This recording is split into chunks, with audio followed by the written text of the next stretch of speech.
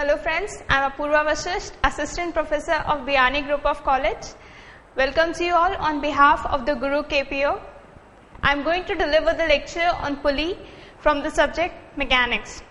From my previous lectures, I have delivered the lectures on lifting machine, also the pulley introduction, and also the first order system and the second order system. Now it's the time to have a watch on the third order system.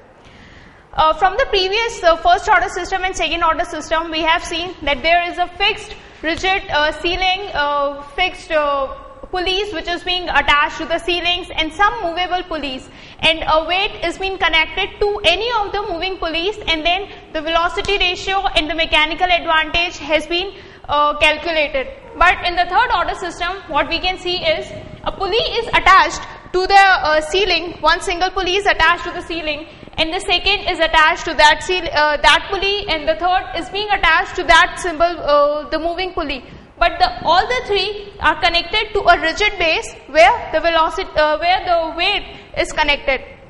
Usually in the last two orders we have seen the weight is connected towards one single pulley, not to a rigid base. But here the weight is considered to connect towards the rigid base, and the rigid base, from the rigid base the three pulleys are connected.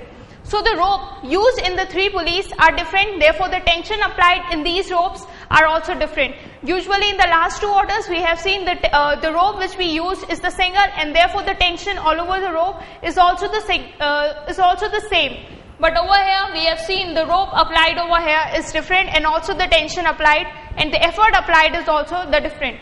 In the first pulley, if we consider it from the base, we have seen the effort applied from the last pulley is P, and therefore the tension all over the pulley is P, which is connected towards the load. Also, when the other rope is attached to the last pulley, the tension over here is 2P, and the tension which is same all over the rope is also 2P, and to the third, the tension over here is 4P, and also the rope, all over the rope is also the 4P.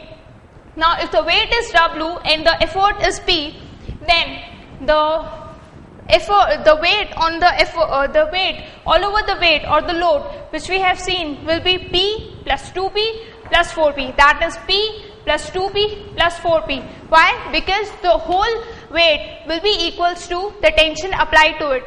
Like we have while I was explaining on the lecture of my lifting machine, I have seen the weight will be equals to the tension applied towards it. Therefore, the weight will be equals to all the tension applied towards it. That is P, 2P and 4P.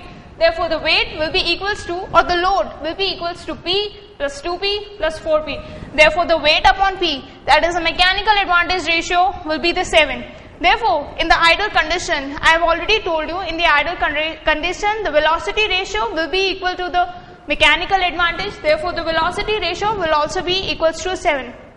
In general, if we see the formula for the velocity ratio for the third order system, we will come to know that the velocity ratio will be equals to 2n minus 1.